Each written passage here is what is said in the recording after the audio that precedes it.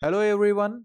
In this video we are going to see design of single angle strut, and this is the part 2 in which we have first see in previous video we have tried one section but it was failed.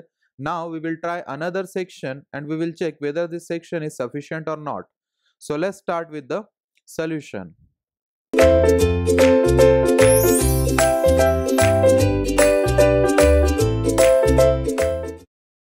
See, in the last numerical, in the last video, what we did, we tried this section, that is ISA 75 by 75 by 6 mm, and it was unsafe. So in exam, if your section is unsafe, what you should do, you should try another section and you should check that the new section is safe or not. Means you will have to repeat this procedure. So safe side, what you should do, you should take that section which should be safe, means you should say take a section which is of higher dimensions so that your section will be safe. Okay, but for practice what I did, I took this section 75 by 75 by 6 mm, so it was unsafe. Now I am trying another section and this section is 90 by 90 by 8. The properties I have taken it from the steel table. So the area is 1379 mm square and RVV is 17.5. Okay, so this is the fifth step. I am just trying the section, but what I did last time, my 75 by 75 section was failed, so I tried 90 by 90 section whose area is so and so, means 1379 mm square and 17.5 is the RVV. So the first thing that you should calculate after trying the section is equivalent slenderness ratio, and this formula is taken, I have told you in the previous video. If you have not watched that video, please watch that video, then come to this video. So in previous video I have explained all these terms, what is K1, what is K2, how to take lambda VV value, how to take K1, K2 and K3 value. So I had assumed two number of bolts at each end and end condition was hinged. So for that K1, K2 and K3 values were taken from page number 48. So the K1 value was 0.70, K2 value was 0.60 and K3 value was 5. So only these values are changing now. RVV. So because of RVV, this lambda VV will also change. So now I will calculate the value of lambda VV. So how you can calculate? Just put the values here. See, L is what? It is 2500. Then what is the value of RVV? It is 17.5.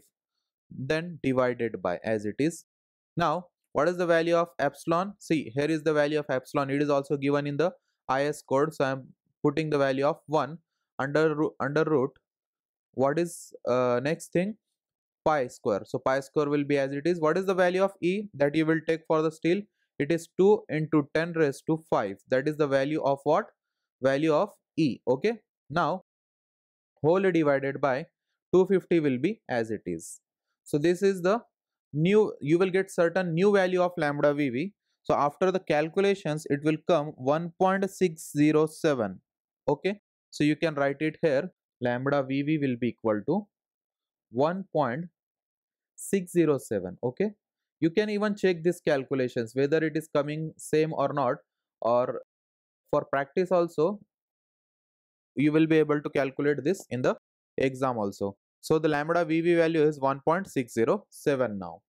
Now we have calculated lambda VV. Let's calculate this. See how many terms we require. K1, K2, K3 are known to you. Then lambda VV we have calculated just now. Only lambda phi value is remaining. So after finding lambda lambda alpha, you can easily calculate the value of lambda E. So I'll find out now lambda alpha value. So what is the formula? In previous video I have told you this also. What is the formula of lambda alpha? It is, I'll write it here. See, it is what? Lambda alpha is equal to B1 plus B2. Now this B1 and B2 will be, see which section we have tried. We have tried the section 90 by 90 by 8. So 90 plus 90 will be my B1 plus B2. Okay, so you can put that. So B1 by plus B2 divided by 2T, that is and whole divided by the same term which was used in lambda VV calculation. It is epsilon, then we have under root, then we have pi square into E is as it is, okay, and whole divided by this value, that is 250, okay. So this is the formula for the calculation of lambda phi. Now I'll calculate them one by one. What is B1? B1 is 90. What is the value of BT? B2, it is also 90. So I'll put that also. Whole divided by 2 into T. What is the thickness? See, we have used 90 by 90 by 8. So thickness value will be 8. And whole divided by. Now, whole divided by what? Epsilon. Epsilon value is 1. Under root will be as it is. So I'll put as it is. Pi square will be as it is into E. What is the value of E here? 2 into 10 raised to 5. Then whole divided by it has value of 250. So you can pause the video and you can do the calculations by yourself. So the value of lambda alpha will be 0.126. You can check this calculations, 0.126. Okay, so this is the value of lambda alpha. Now we have calculated this value also. Let's calculate the final lambda e value. So I'll calculate that one here. Okay, so my lambda e will be equal to, I'll not repeat that formula again. I'll directly put the values of k1, k2 and k3 and other lambda vv and lambda alpha values. So how you can calculate that? It is under root of what? First one is the k1. So the value of lambda e will be 0.70, that is my k1. Okay, so 0.70 I'll keep as it is, plus what is the value of k2? It is 0.60. You can see in previous video why I have taken 0.60. Then value of lambda vv, we have calculated that. Let me show you. Lambda vv, what is the value of lambda vv? It is 1.607. So I'll put that value here into 1.607. okay, so I'll put that, and it has a square here. Now next value we have k3, so I'll put plus k3 is what? It is 5 into lambda phi, not lambda phi, actually lambda alpha. So lambda alpha value will be 0.126 square. Okay, it is square here in the formula, 0.126 square. Okay, so I'll put that. So after the calculation, the value of lambda e will be 1.526. You can check the calculations also. Lambda e value will be how much? It is 1.526. Now we have calculated the value of lambda e also. What is remaining now? See what I am saying. Why these values are calculated? Because I wanted to calculate the value of alpha here. And what is the value of alpha? It had this term. That's why we calculated this lambda e value. So what is the value of alpha here? So see, it is step number how much? Let me show you. Or you can just start new step by star. So I'll put alpha is equal to, what is the value? It is 0.5. 0.5. It has in bracket 1 plus alpha. In bracket lambda e will be as it is minus 0.2 plus lambda e square plus lambda e square. So that is the value of what? The alpha. Now comes the important question. What is the value of alpha here? See, I am telling you again and again, in previous videos also I have told you that alpha value for this type of numerical, that is design of single angle strut, the value is alpha value is, it is taken from table number 7 and table number 10. You will have to refer two tables, table number 7 and table number 10.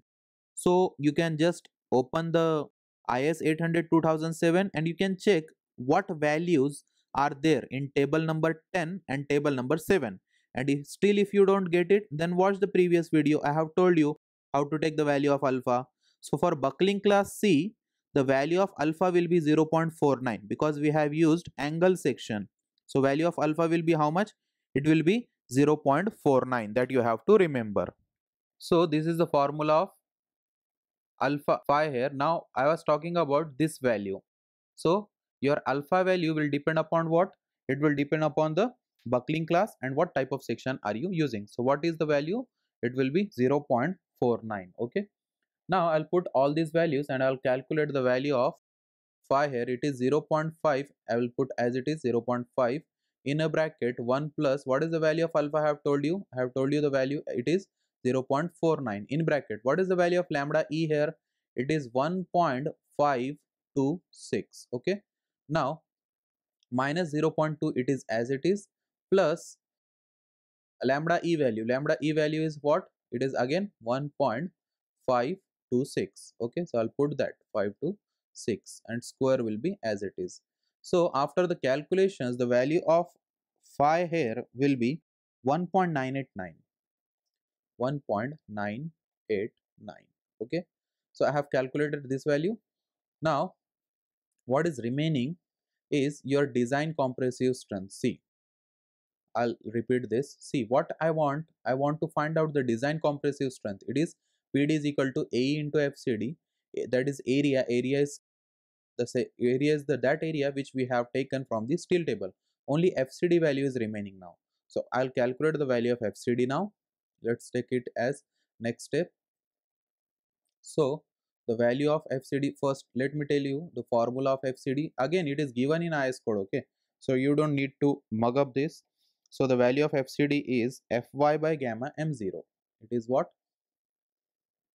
Fy divided by gamma m0 and whole divided by then phi plus in a bracket again phi square plus lambda e square minus lambda e square bracket close raised to 0.5. Okay, so this is the value of what? Your FCD. Now tell me, is there any value that is missing or that we have not calculated? Yes, we have calculated all the values. So I can directly put all these values and I can find out the value of FCD now. So what is the value of Fy? It is 250 divided by gamma m0. We take generally it as 1.10 whole divided by what is the value of alpha that we have calculated? It is, see here it is 1.989. So I'll put that value 1.989. Okay, plus will be as it is again phi value, that is 1.98y 1.989 989 square minus lambda e. What is the value of lambda v that we have calculated? It is 1.526. So I'll put that 1.526. Okay, 1.526. It has square here and it is raised to 0.5 here. So I'll put that also. So after the calculations, the value of FCD will be, you can check it on the calc, it is 69.61 and the unit will be what? It will be Newton per mm square. Okay. Now we have calculated the FCD value.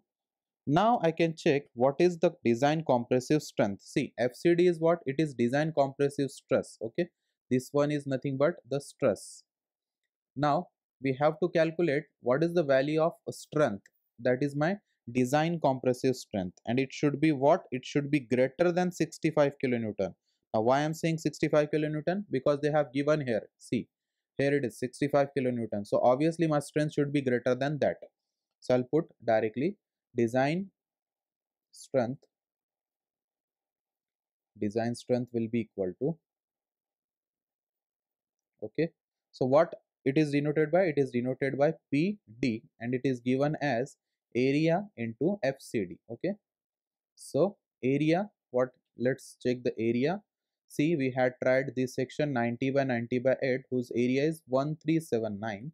So I'll put that one 1379, then into as it is, that is multiplication into FCD. What is the value of FCD? FCD we have calculated, it is 69.61 Newton per mm square. So after the calculations, the value of PD will be 95.99, almost 96 you can write, but I'll put whatever it is the calculation, 95.99. okay, so you tell me whether it is greater than the 65 kilonewton. Yes, it is greater than 65 kilonewton. So now I can confidently say that my section which I have tried, it is safe against the 65 kilonewton. So finally you can write a sentence like this, that therefore ISA, we have used Indian standard angle section, and which section was tried? 90 by 90 by, what was the thickness? It was 8 mm. Okay, so, and whose area, you can even write the area also with area. Area was how much? Let me tell you, area was 1379, okay, mm square, 1379 mm square. And you can write like this, ISA 90 by 90 by 8 with area 1379 mm square is safe. It is safe obviously. And against what load it is safe? Against a factored load, means you can write like this, to carry a factored load. And what is the factored load here? It is 65 kilonewton. So you can write like this, factored load of 65 kilonewton. That's it. So in this way you will have to write down the sentence also. So this was the video on design of single angle strut, and it was part 2 because we have tried two sections. First section was failed, that's why we have tried another section, and yes, it is safe against the this load, that is given load 65 kilonewton of load. Thank you.